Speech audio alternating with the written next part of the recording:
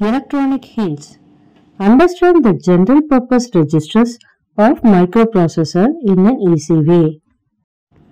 Welcome to view the video. The video has simple questions and short answers in general purpose registers. They help to refresh or enhance your knowledge of general purpose registers. Please like, share the video, subscribe this video channel and press the bell button.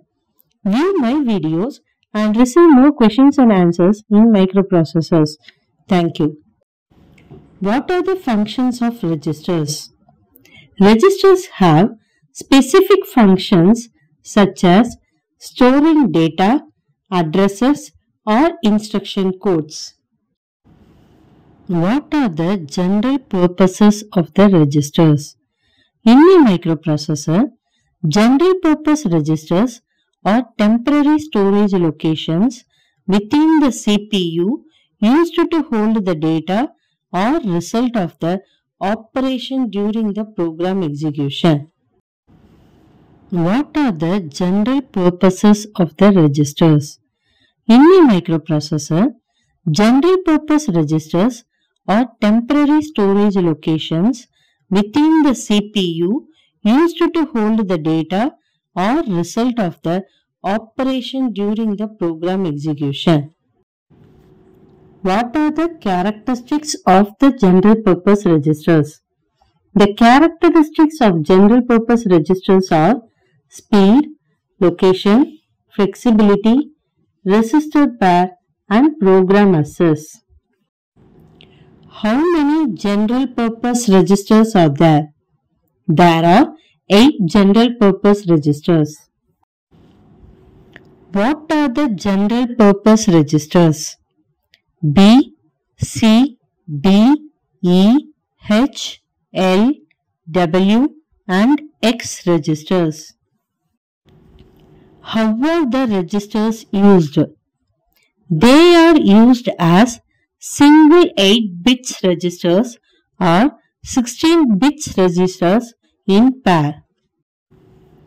How are they combined? They are combined as BC, DE and HL registers.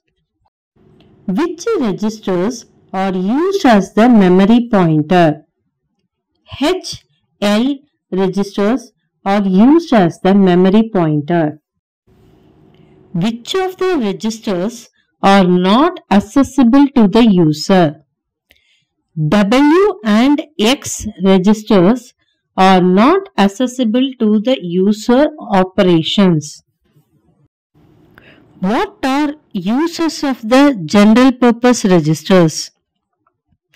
General purpose registers are used for a variety of tasks including temporary storage of data, holding operands for arithmetic and logical operations, storing addresses, and facilitating data transfer and instruction execution.